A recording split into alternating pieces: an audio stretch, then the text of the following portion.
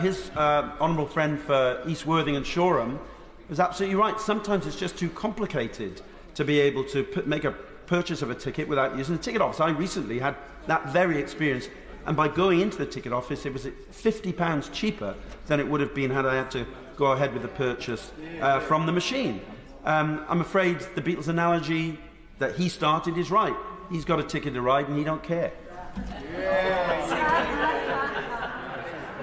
Yeah, I think, Mr. Speaker, I wasn't even aware I had started a Beatles analogy, because actually this is more important than joking about music. This is actually about reassuring passengers that we can deliver a better experience, but also an experience that they are very familiar with regard to their other walks of life, where they purchase transactions across the retail space. More and more people are doing that online.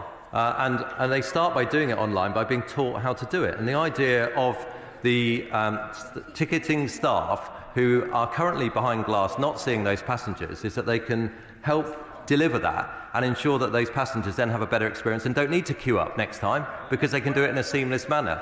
Again, where there are examples where that operation doesn't exist because of the machine, then we are looking to upgrade it. Again, I'll take any points that he's got as examples to ensure that passengers get the best price but can do it online or via a machine.